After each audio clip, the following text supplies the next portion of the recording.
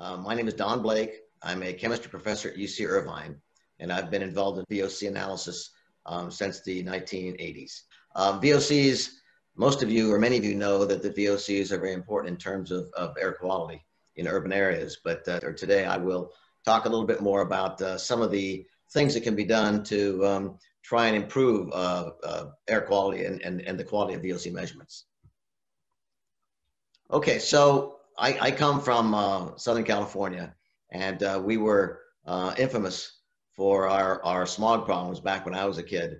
And so what we see here is on the left panel, going back to not quite 1960, but the red that we see over here. I mean, I was in high school at this time, and once again, to have ozone at 700 ppb is just a joke.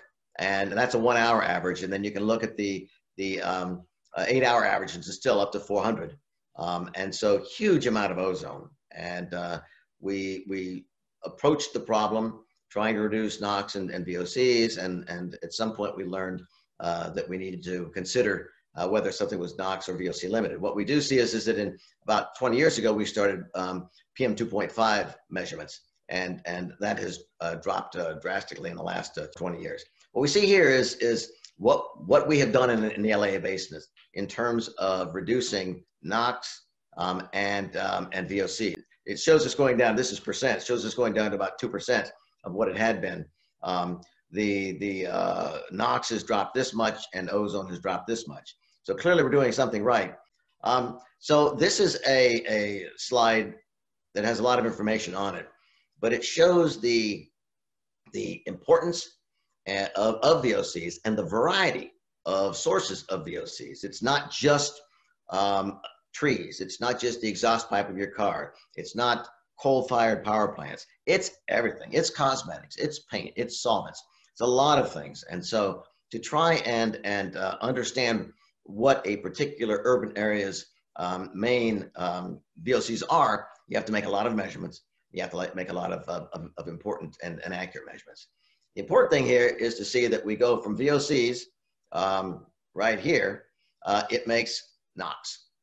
It also, some of the VOCs can be oxidized as sort of secondary organic aerosols, and those are very, very important. Today I'll be talking mainly about gases that are ozone precursors. So if we look at Hong Kong, and I'm not trying to pick on Hong Kong, I've already showed you how bad the air quality in California was. And so your problem is much less than what we had. What we see is about the last 20 years, the PM 2.5, pardon me, has decreased somewhat. You know, it increased, and it's been on a nice decrease for about the last 15 years. That's great news, okay?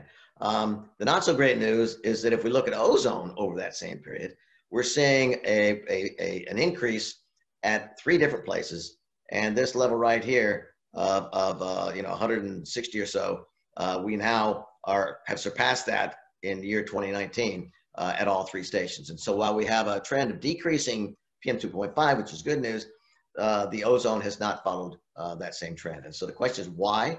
And what can, not just Hong Kong, but what can the Greater Bay Area do to try and change this trend so that it is also decreasing?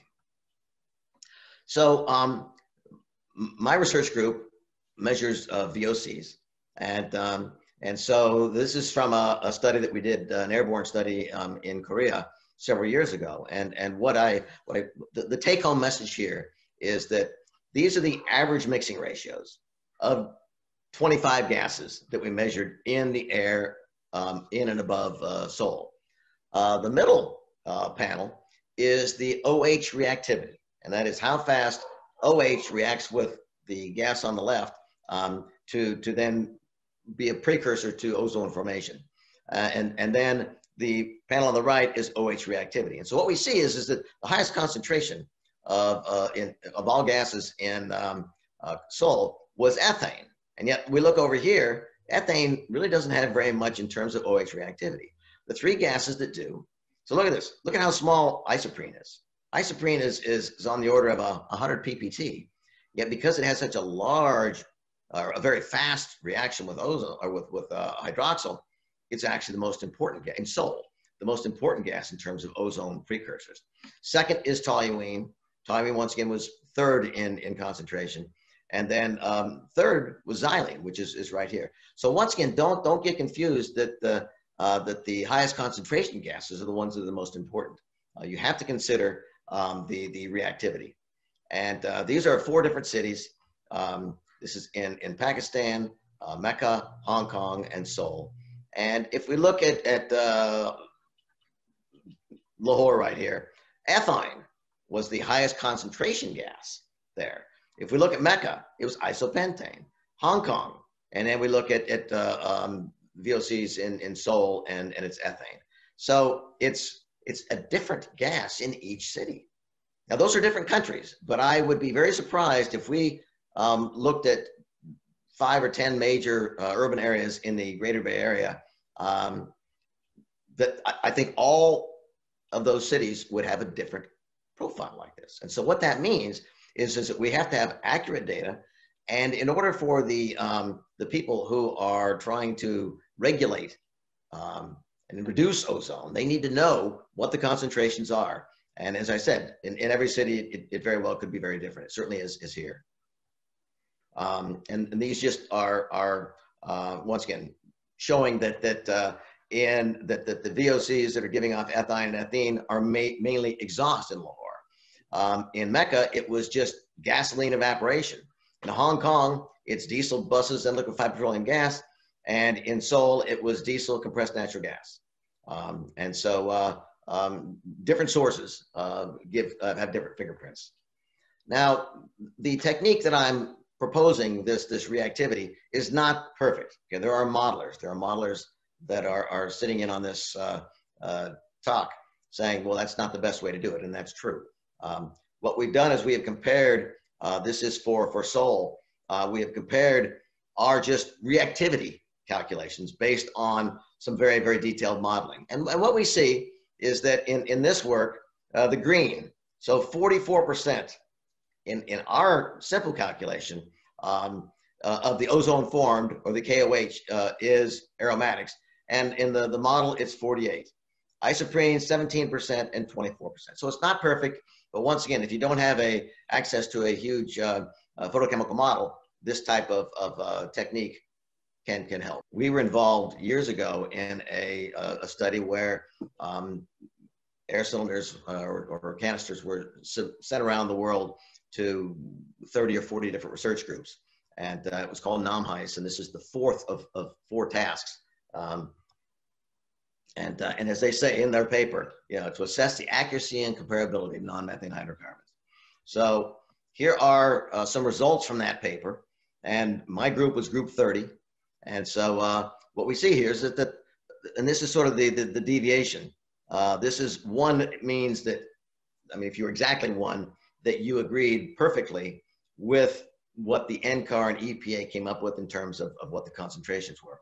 And what you see is that my group, I don't know, measured, we were pretty close to 1, and the deviation range might have been about 10 or 15%, I'm not sure. And then you had this group, which was a little bit low. Look at this group. This was after the 4th task. So once again, if you were this group and you were reporting, you go over here, that means you were about 7 times. Your concentration you were reporting was 7 times bigger than what it would be. And so how as a air quality official, how do you deal with that? That would completely negate knowing whether or not something was VOC or NOx limited. Anyway, so you can look along here, and there are 5 or 10 different groups that were, statistically the data looked nice and tight, and they were close to 1. This is what they came in terms of the paper. They determined that the UCI group, our average was 1. Meaning that we had the same number that they received or that they got. This is one way to look at it. Another way they looked at it, and we were still number 1. And so the thing is that these round robins can help groups identify problems, and they are extremely useful. And we have done some where we've actually been the ones that sent standards to different EPA groups. Okay, so I worry that people don't necessarily understand why we run standards. And so this is just an example. These are our data from my research group. And this was over a 40-day period. We ran 24 hours a day. And we run a standard every 8 canisters. So during that day, we ran about maybe 5 or 6 standards each day. And we plotted them versus time. And what you can see is this is just in peak area. So this is on an FID. And what we see is that the detector was not constant. Okay, this is the same, it's like one cylinder of air that is run 5 times a day for 40 days. And so we have 200 data points. And what you see is that it kind of goes up and then it kind of drops like this. And so it's not a huge drop. Okay, the difference is the biggest area was 28,000 air units and the smallest was about the 25,500. So that's, 6 or 8% difference, but it's still 6 or 8%. So we can run a standard, and by knowing what that standard is and by running it often, first of all, we can tell if we have a problem, because we know that we should be getting very similar values every 2 hours when we run the standard, or every 3 hours. And so, so standards are important to help you identify that you've got a problem. But second of all, this allows us, we actually have an equation here. And this equation is a curve fit to this. And so if we started running, if we wanted to know what a canister's value concentration was at the beginning, we would apply the time, which is this time right here, on the X. We'd plug that number in and we could actually calculate. So that as long as you travel along this line, we're going to yield the same value. So if the concentration was 2.33 parts per billion, according to this, even though it's a bent curve, we would get 2.3 ppb for the entire 40 days. And so running standards allows you to go back and determine whether, in fact, you had any drift. Also, if you have a problem. Second of all, so my group uses whole air standards. And whole air standards are just compressed air with some stuff doped into it, but it's real air. And so this is an example. We ran the whole air standard twice. And that's, if we look at this is the plot column. Most of us who are doing VOC work need to use a plot column for the C2, C3, maybe C4 hydrocarbons. And so very few groups, if any, are doing those light hydrocarbons with anything but a plot column. And so plot columns are sort of temperamental. And this is just an example. So here's propene. Okay, this is the retention time of propene. I can't read this. But what you see is that these two chromatograms, they fall right on top of each other. Retention time for propene in at least one of them was a 5.536. If we look at ethine, okay, the ethine has moved a tiny bit, but it's at 6.139 minutes. If we look now at the 3 consecutive runs of a synthetic air standard, which is like, hydrocarbons in a nitrogen mix, or even nitrogen and oxygen mix, but not whole air, then look at how the retention times change. So these are 3, this is for propene. So we have propene here. We've got how the butane changed, how this changed. Look at the ethine, huge changes in ethine. And so the problem with this is not just the accuracy of the standard, but you want your standard to be exactly the same makeup as the gases you're measuring. Okay, so the ambient. And so if you're a technician, you want to know that the retention time of propene is 5.536 and not one of these guys. And so there's a lot of action going on in this area in terms of VOCs and even some halocarbons that come out there. And so if you pick the wrong peak, then you're in trouble. So once again, whole air standards allow you to be spot on with your retention times. So now I'm going to talk a little bit about doing independent audits. And I think that they are critical, I'd say once a year. And what we do is we take several different vessels that have concentrations of gas, whole air at different concentrations. We plumb them back into where the real-time system goes. We let them run for 3 or 4 hours, and then data are kicked out. And so these are examples of data that we did several years ago at Tongcheng and Wuhan. We see is in this case, the Tongcheng data, it's a little bit high for ethane in all these cases. And it almost, I think, is because there was actually something, there was an extra peak in the ethane, because if we look at this, anyway, the point is that this was informative to the folks running that station. Look at Dongguan. Once again, this is the gray and the blues are UCI values. And so you can see that Dongguan did pretty well for ethane. However, if you look at ethene, okay, now Tongcheng looks good. And Dongguan looks like it's 3 or 4 parts per billion too high. And the same thing over here. So it's almost like there was a peak there. The point is that ethene is a lot more important in terms of photochemical production of ozone than ethane, because its reactivity with hydroxyl is much faster. So in this case, even though the ethane looked better at Dongguan, this is a big concern here in terms of ethene. So this once again allowed the Dongguan station and the Tongcheng station to make some changes and improvements. And here's once again, not scary, but a little bit bothersome is that isoprene, which I showed you in Korea, was the #1 gas in terms of ozone production, was measured very nicely at Tongcheng, but it wasn't even measured at Dongguan.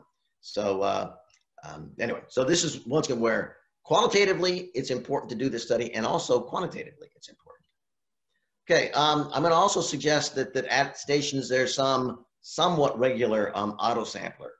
These are my canisters from my group, and we have an auto sampler. I'm going to show you some data, once again, from sort of that same time period. This is from Macau and Heshan and Tongcheng and Dongguan. And what we see is this is chloroform, not a terribly important gas. But what we see is that at Dongguan, for the first, this is like every hour, that early in the morning, there was a lot of this gas. And then it kind of flattened out, but it flattened out at about 50. Whereas at the other sites, it was really pretty low each time. So that tells you what chloroform does. But let's look at something else, methylene chloride. Okay, now methylene chloride, we're talking about 10 parts per billion of methylene chloride. That's a little bit scary. And so here you've got methylene chloride, high, and then you can see here at the green, which is Tongcheng, is really quite low. I think okay. Next, I've just got a few examples like this. Same thing, lots of stuff at Dongguan. And this is on a regular scale. This shows what it looks like on a long scale. Long scale is sometimes nicer because it sort of spreads things out. And what you see is that that in Tongcheng, very, very low concentrations of this gas, whereas within China, they were higher. Perchloroethylene looks like this. And this is a gas that worries not just me, but some folks in Hong Kong. And that is 1,2-dichloroethane, and it has some health problems associated with it. And what we see, I don't know if I've got it on log scale, is that the concentration in Macau and Tongcheng, actually got down quite low in Tongcheng, but values of over 1,000, well, this is in parts per trillion, by the way. So over a ppb of this gas is a health concern. So anyway.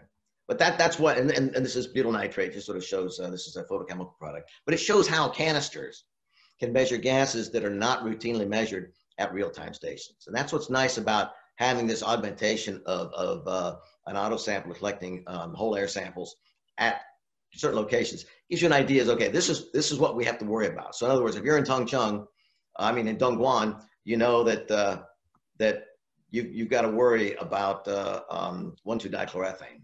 And once again, this was just at the station.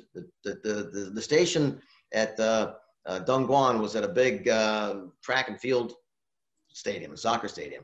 So we weren't necessarily that close to the source. So anyway, I'll stop at that. Okay, so in conclusion, so VOCs play a major role in regional and urban air pollution. And in my world, that means ozone, and then it's sort of forming aerosols. Accurate quantification of VOCs is critical. I mean, if you don't have that, and you can once again use that example of the round robin that we were involved in, that one group that measured, and their average concentration was 7 times higher than the concentration that the EPA and NCAR said it was. you'd not be making the right choice on what kind of gases to regulate. Whole air standards are nice because it helps the field technician. Okay, they're not, they're accurate, but the fact is that they're whole air. Whole air means that it's got the 400 parts per million of CO2, and it's got a couple hundred parts per billion of CO, and it's got 2 parts per million of methane. It's got what you're breathing right now is what's in that tank. And so it makes it a lot easier for the field technician to match peaks up rather than saying, well, I know that all the ambient ones are here, and then I have to, the standard is shifted in retention time. That makes it tough. Once again, I recommend round robin type intercomparisons on an annual basis or so. And this can be done for certification, quality assurance type studies throughout the Greater Bay Area. The canister sampling reduces stress on the site folks because basically once the canisters are connected, there's no measurements that are made. So there's nothing that the field technician has to worry about. But those canisters can provide information about gases that are not being routinely measured.